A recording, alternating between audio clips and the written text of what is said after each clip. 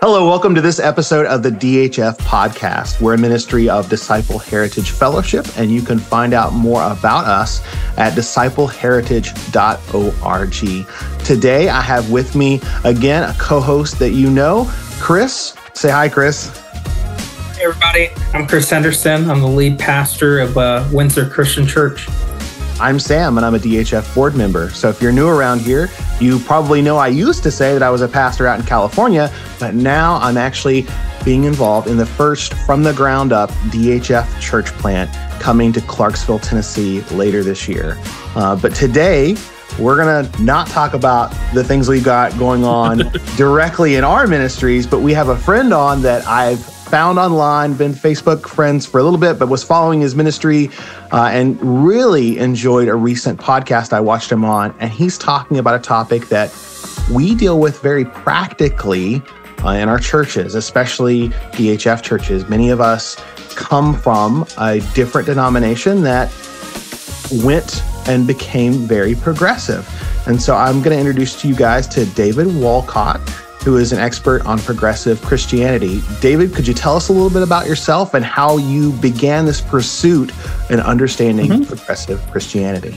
Yeah, so I'm a veteran apologist. I've been behind the scenes for most of my apologetics career, just working in Facebook groups. But over the last few years, God has changed a lot of things. And I'm now actually getting on stage in terms of actually teaching on some of the subjects I've been researching. So in particular, my first many years in apologetics was dealing predominantly with new atheists, i.e. followers of Richard Dawkins, Christopher Hitchens, and the like. Over the last couple of years, it started when Alisa Childers' book came out in October of 2020. I had connected with her around that time through the launch of the book and offered to do a little bit of reading for her since I read so much anyways. I was like, hey, I can pick up, a progressive book or two and, read it to help her with her research. So that was the end of 2020. And I got, I think, one or two books for her. And then over the last 4 years, it turned into my own passion. And I now own about 150 progressive Christian books. I've read over 50 of them. One of my reading goals for this year is to read another 50 of them. And they are Richard Rohr, Brian McLaren, Pete Enns, Sarah Bessey, Rachel Held Evans. I've got Brian Zahn on the list for this year, along with countless others. So this is primary level research dealing with what they're publishing. I'm not including Alisa's books in these studies. I'm not in what I'm counting as progressive. I'm not including other apologetics books. And so over the last 4 years or so, I've really nailed down progressive Christian content as my dominant research focus within apologetics.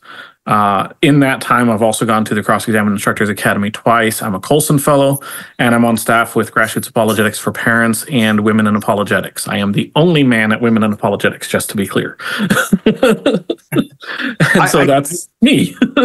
I noticed that you were with Women in Apologetics. I was like, oh, all right. But I appreciate you mentioning CIA. For those that are interested in apologetics that are listening, I'm also a CIA grad. Frank Turek puts it on yearly, and we've had other CIA alumni on the podcast, and it helped me polish my presentation back when I was a full-time apologist instead of when I went and became a full-time pastor. It's helpful, and you learn a lot. And so we're going to put a link down to Turek's website and Alisa Childers, whom you may have heard of, and maybe you heard her sing years ago and you didn't know. But she wrote a book called Another Gospel. That's the one you're referencing, right? Yes. So that was the first book she published back then. She also published Live Your Truth and Other Lies, and I believe that came out last year. Either last year or the year before. And then just in the last couple of weeks, her third book came out, which is The Deconstruction of Christianity, co-authored with Tim Barnett. And that one also focuses predominantly on progressive Christianity. Yeah, and I'll have to link Tim Barnett's Red Pen. Yeah. Amazing stuff. But I have not got that book yet, but I need to. So it's on the list. Awesome. you have gone straight to the source. And we hear this term, progressive Christianity. And if you're not hearing it now, you're going to hear it. I heard it when I came here to California to pastor 5 years ago. It was the first time I heard it inside of a church with someone saying, I'm a progressive Christian. And I'm like, where did I get hired at? But they still were not as progressive as people previously involved in the church that I was just finished serving. And so it's interesting. I've heard the term used a lot. Some people mean different things by it. Could you give us a definition and some of the commonalities of what they're shooting for when they say, I'm a progressive Christian? Yeah, absolutely. So the first point of clarification I want to bring up, or two clarifications, because I see this a lot, especially in social media, is one, what I'm not talking about are Christians who are politically progressive. Now, to be clear, there is a lot of overlap, but it is possible, but I think there's going to be some issues there, but it's possible to be theologically orthodox, to be Christian, and to be politically progressive. That is possible. So that's not what progressive Christianity is, though they overwhelmingly are progressive politically. The second thing is, it is very hard to nail down, but it is still a very distinct thing. And the reason I say that is because I see a lot of people they'll throw Joel Osteen under the bus as progressive Christian. And I'm like, no, that's not progressive Christian. That's a whole different issue. So progressive Christianity itself, the shortest definition I've seen that is, in my opinion, one of the most practical comes from Austin Molt, and it's he contrasts three types of Christians. Fundamentalists hold every doctrine as essential, i.e., if you disagree with any doctrine, you're a heretic. Healthy Christians recognize that there are essential and non-essential doctrines, i.e., there's things that the Bible is not necessarily clear on, and there's other things that it is overwhelmingly clear on, and we need to understand the difference between the two. And then progressive Christianity holds that there is nothing essential. And I'll hit that on in particular because that is the shortest, best definition I've seen. My technical definition for progressive Christianity, and some people are going to recognize these terms, but I'll explain it in a bit, is that it's the current Western spiritual zeitgeist wrapped in moralistic therapeutic panentheism that openly rejects the theological authority and accuracy of the Bible while identifying as Christian and followers of Jesus. I know that's a lot of big words. Some people will recognize the terms. The simpler version of that is there's no one way to the divine that is within us. Do good things, pursue what makes you happy, wrap it in a Jesus banner, and then anchor it in current Western political activism. And so the things you'll see with them is Jesus isn't the only way. You don't have to believe in Jesus. You don't even have to believe in God. You don't have to believe in the resurrection. You don't have to believe there's only one way to heaven. I have not seen any, to my knowledge so far, progressive Christian leaders that hold the Bible as actually theologically authoritative, i.e., the Bible accurately presents God and is our highest source for how we know about God.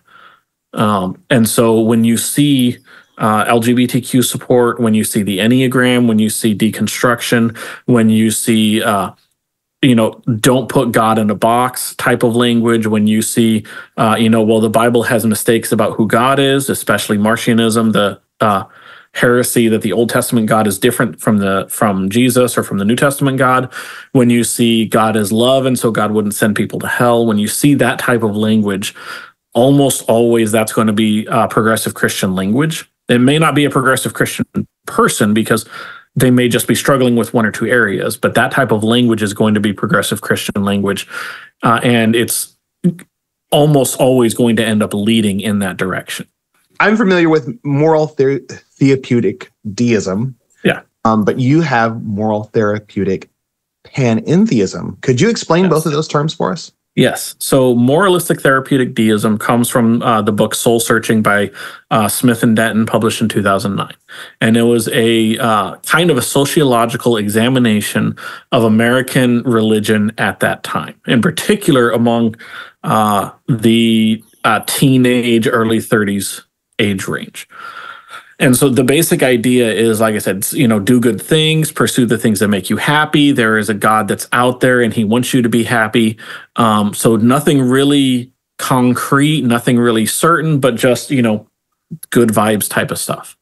The reason I changed it to panentheism is because Richard Rohr is one of the most influential progressive Christians that's out there. And in particular, by example, he's the reason the Enneagram is in the church today. And you can see the Enneagram all over the place. In his book, The Universal Christ, he explicitly teaches panentheism. That's literally his word for it. So by explanation of why it's problematic, in theism, if you know what a Venn diagram is, you have overlapping circles that show similarities and differences. Theism, God and the universe are two different things. In pantheism, God and the universe are the same thing.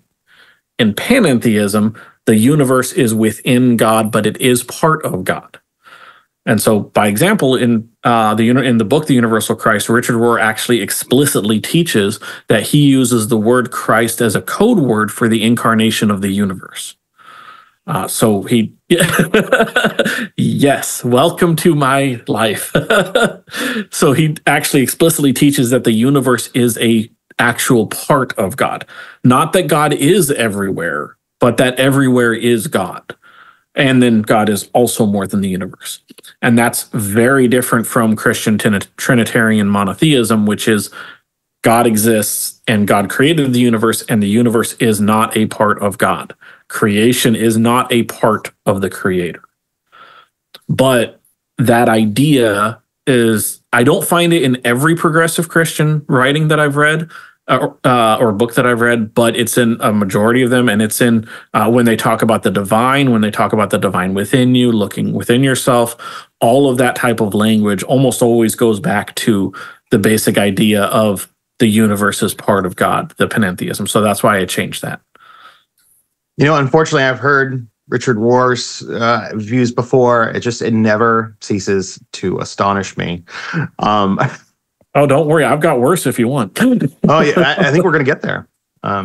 I know we put out the big language definitions, but one thing that I have learned practically in ministry over the last year, sometimes painfully, is sometimes we're really good at putting out the textbook definition. We're not so good at explaining it at a layman's terms, right? And so I'm thinking of some rural churches, even in my area, that have lay pastors that don't have the formal education that some of us have. And so how would you describe that to them?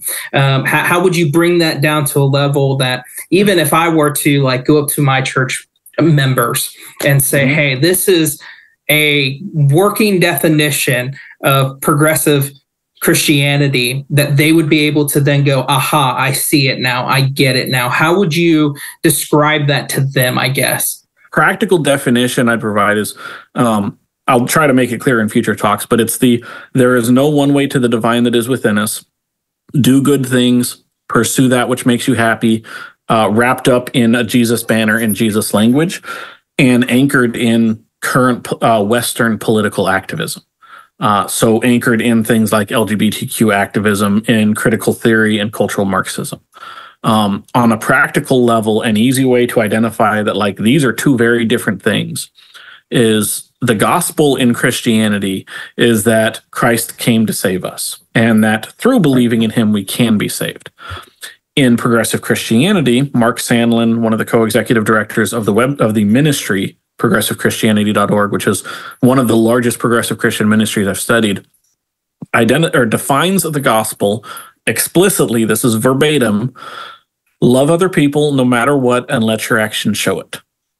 Let me ask you this then. What's the difference between a conservative Christian who preaches, let's say 1 John 4, right? God is love, and so we are to love other people, and is intentional in their evangelism and their apologetics in a loving manner to not conform to the world, not to lower the standards of Scripture, but to meet people where they're at, compared to that of a progressive Christian who's taking that to the extreme, right? Because I think sometimes we throw out love, both sides throw out love, but we don't define it very well. So how would you see that differing between a healthy Christian.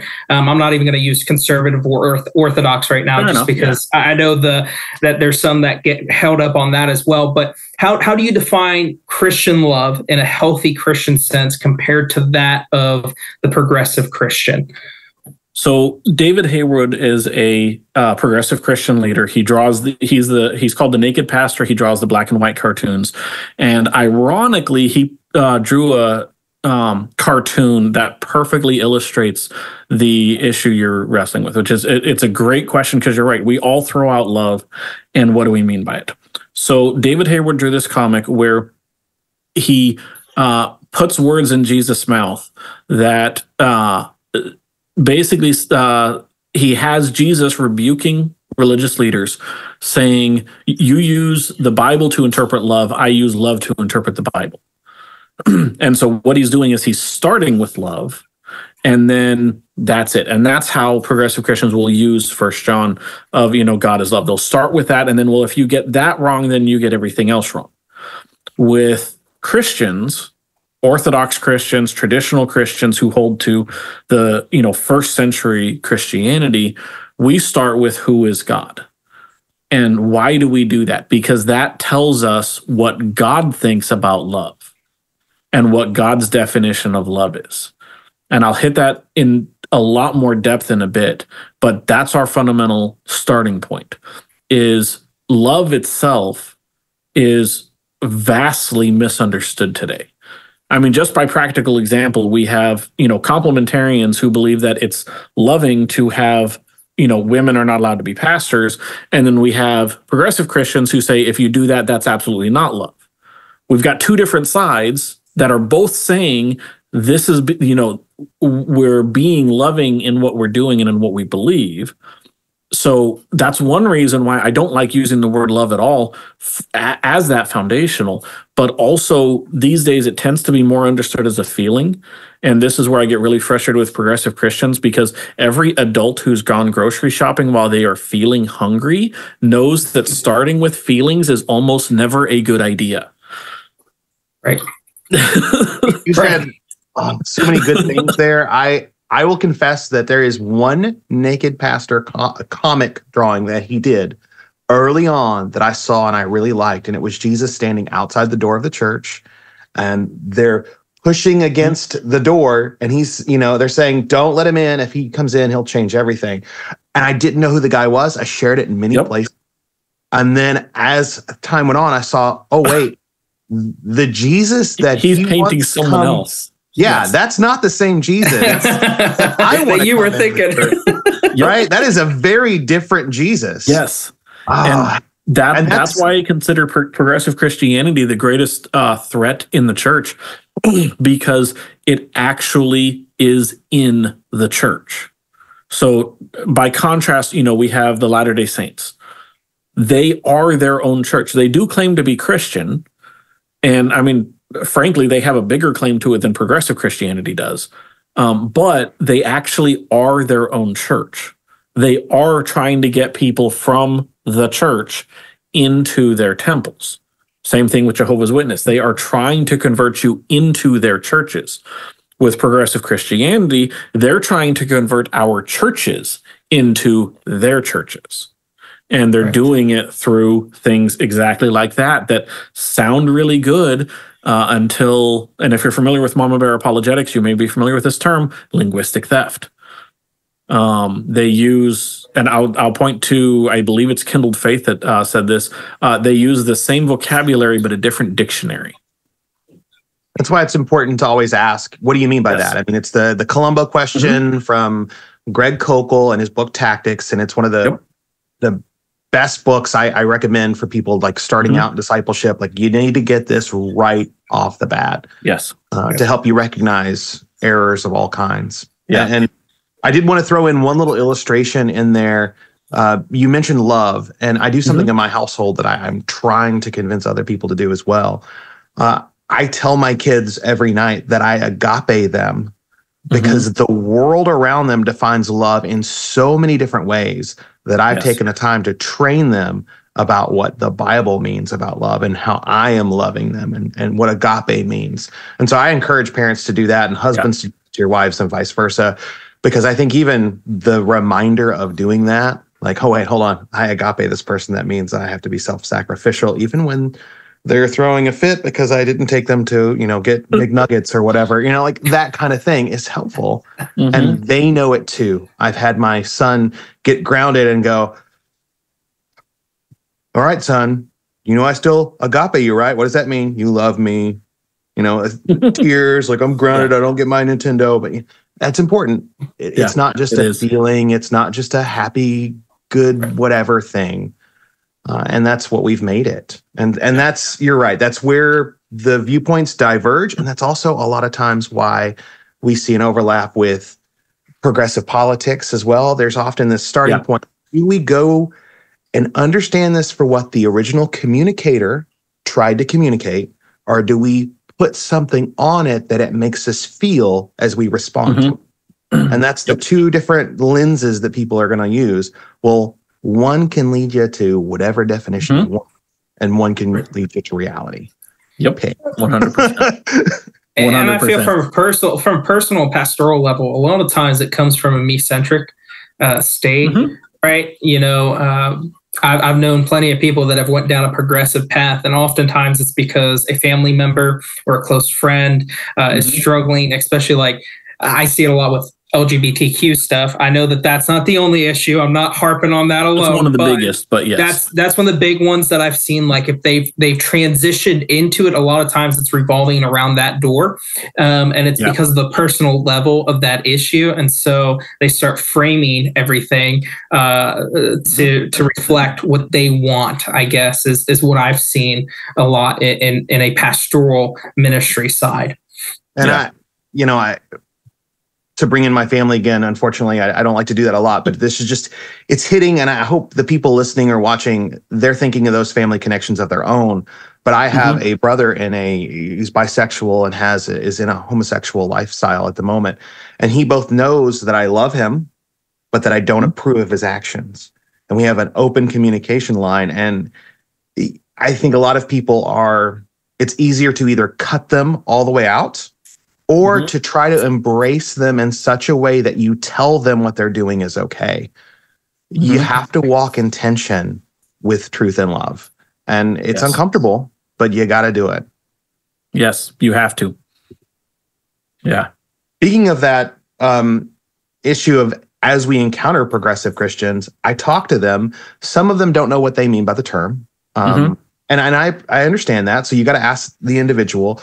But as I talk to many of them, they're convinced they're right and we're wrong. So do they think they're the real thing? And if so, why? Well, yes and no. And I have to caveat that because there is a cognitive dissonance going on with them. And I don't say this cheaply. I don't say this as they disagree with me. Legitimately, they don't hold that there is a, one true way. They don't hold that there is a, you actually need to believe these things. And yet they're adamant that we are wrong in just about every way. Tim Whitaker is a great example of this. He runs the New Evangelical podcast. And he regularly talks about conservative Christians, and the way he describes us is we're in the basement. He talks about we're in the basement with our abusive beliefs. But then in his interview with Austin Molt, Austin asked him several times, like, what is it that makes someone a Christian? What is it that, defines Christianity? And Tim couldn't give anything. Tim could give like, well, I believe these, X, Y, and Z things. But he couldn't say that someone who doesn't believe those things isn't a Christian. And to be clear, I'm not talking about like, do you believe in a young earth? I mean, do you believe that Jesus died on the cross for your sins? And Tim couldn't give a straight answer to that. When we get into some of the creeds, and I can send you the link for this. If you go to my website, I have a page for creeds on progressive Christianity, and their own description of it from progressivechristianity.org is that what they mean by progressive Christian is that everyone is welcome, no matter your race, gender, orientation, or faith. You don't have to believe in Jesus to be a progressive Christian. In fact, Mark Sandlin, and this will, for both of you as pastors, or you're going to throw a fit, he bragged in his book, Progressive Prayers for Progressive People, about taking God out of his own prayers, from his own pulpit, in his own church, during his own sermons, so that he wouldn't offend an atheist member of his church. That's the level of it doesn't matter what you believe that they're dealing with. And so that's why I say, legitimately, they do think that they have the right way, and simultaneously teach that there is no right way, or is no one right way, I should say. In fact, they've recently a progressive Christian listener who's made it this far into this episode. Please, we're asking you. Yes, the cognitive dissonance there. And let me go ahead and capitalize on that. Legitimately, if you have a progressive Christian channel, if you're listening to this, you have a progressive Christian channel, and I know progressive Christians complain about like, well, why isn't Alisa Childers talking with us? I'm like, well, she doesn't owe you your time, but I agree with the sentiment of having more conversation between them. If you're a progressive Christian, you have a channel, invite me on. I'm open. I have like 1 or 2 terms that are like, I want to see how you're going to treat me and get a copy of the recording, but that's about it. Otherwise, I want to see more of those conversations, and I would love to be proved wrong about this. But I've read, for a numbers thing, the average master's program runs through about 20,000 pages throughout the program. I've read over 10,000 pages worth of progressive Christian books, plus an equivalent number of pages, posts, and podcasts, or an equivalent amount. I'm not finding serious answers amongst the dozens and dozens of progressive Christian leaders and influencers and authors and professors that I'm reading. So I want to be proven wrong because I would love for it to be a better picture than what I'm seeing. But and in person and watching those podcasts as well, I see the same thing. The concreteness there, and for a lot of folks that are listening here, they have a Christian restoration background, and so we love that quote about in essentials unity and non-essentials liberty. There's lots of things we can disagree on. Oh yeah, plenty. Theology, fine, whatever. Who the Nephilim were, that's one of my favorite things to talk about, but we can totally disagree about that stuff. I mean, that's like as an example of like Star Wars versus Star Trek. I was just reading that the other day, Sam. Right. So I mean, all those things we can disagree on. Yes, right? Absolutely. But who Jesus is, how you're saved, the Trinity, those are essential doctrines. Yeah, those are some of the things that fundamentally, say, we talk about what's a Muslim. We have, it's a much more monolithic picture than Christianity is, but there's still a few key things that are like, this is Islam. And someone who confesses these things and lives according to them is a Muslim. And if someone doesn't, like if someone rejects Muhammad, I want to say there is some segment that does, but I'm like, they're not a majority. The vast majority of Muslims, they follow Muhammad. Buddhism, they follow Buddha and his teachings. Hinduism, they follow one of a million gods, depending on which variation of Hinduism is. But there are clear definitions of this. In Christianity, it's those, few things that are like, this is what makes up Christianity. Hinduism rejects them, Islam rejects them, and similarly on those points, Christianity rejects the other religions. And it's in those points that progressive Christians won't hold firm. So yeah, this is not about disagreeing on, this isn't even onto the level of, disagreeing on Trinitarianism, on, the Trinity versus Arianism. This is, Jesus is God versus Yahweh from the Old Testament is God level of differences. Some of us, when we were in training or when we were younger, we heard terms like emergent. I also heard you say evangelical. Actually, I heard that term recently, listening to Sean McDowell. Do those things connect to progressive Christianity? Are they different? Any distinctions? Just to clarify. Okay. So at a short level, liberal Christianity, best represented by John Shelby Spong, was, I want to say in its heyday, more than 50 years ago, and for, I want to say like 100 years before that or so. Rough, very rough timeline. And it was like John Shelby Spong flat out, if I remember the quote correctly, denies that Jesus actually had a bodily resurrection. That level of like, yeah. So that existed.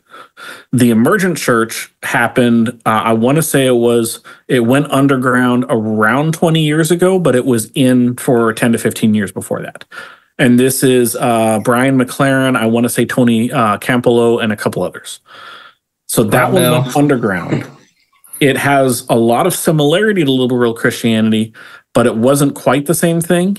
But now the same people have come back up as progressive Christianity and somewhat united with liberal Christianity, especially theologically. And so now we have one mass that, and to be clear, when I say one mass, there's one segment, I think it's called the Holy Post Podcast. It's Phil Vischer's ministry. I haven't researched his segment. Almost every other segment of progressive Christianity, either I've researched or I've confirmed that they all generally believe these same things. So there's a loose thread throughout history back to the emergent and then kind of connected to liberal, but both of those kind of feed into, and now we have progressive Christianity. Yeah, Phil Vischer, for those that don't know or recognize the name, one of the creators of VeggieTales. He likes to walk with potatoes, or waltz with potatoes. Up and down the grocery aisle. Exactly. And I think he'll sing those songs, but yes, he has drifted in that direction. Yeah. I don't know if he's as far as some of the other authors, as you mentioned. I'll throw out one piece here that one thread that I'm pulling on them. So by example, Alistair Begg, most conservative Christians agree he messed up a couple weeks ago. But for 50 years, he's been faithful, and still, by and large, he is faithful. We believe he gave a bad piece of advice, but the reason I bring it up is there was no shortage of people calling him out. Absolutely no shortage of people calling him out. I have seen almost no examples of progressive Christians calling out other progressive Christians for saying utterly ridiculous stuff. And I haven't seen Phil Vischer do that either. Now, again, I haven't researched him, so hopefully he does somewhere in there. But it means something when... like I want to say Tim Whitaker says he personally still believes the Apostles and Nicene Creed. But then he won't call out people like Keith Giles, who has no biblical translation experience or education as far as I can tell, and claims every English translation of the Bible is wrong. Or Caleb Lyons, co-executive director of ProgressiveChristianity.com, who says Jesus did not die to atone for our sins, he died to oppose empire. So it doesn't mean a whole lot if they say, yes, we affirm these things and we don't care that these people are denying everything and we're still going to give them a platform. Well, hopefully this is like the opening for more interaction with you. I would love to have you back, but also I'd love, if you're listening or watching, for you guys to check out David's website. We'll put a link in our show notes. That way you can go and check and dig in more. I certainly want to have you back to talk about the Enneagram, because that is a hot button issue. Yes, very big. Yeah, very big. And I really thank you for joining us. And I thank you, Chris, for stepping in and helping me out with some extra questions. And we thank you guys for listening or watching. We'd love a like, subscribe, anything like that. DHF is a ministry that is from a collection of churches, and we want to not tell you what to do, but we want to help you do what you do, and that is continue to forward the kingdom of God. And so if you want to learn more about us, including conference, podcast, small groups for pastors, all those things, check out discipleheritage.org.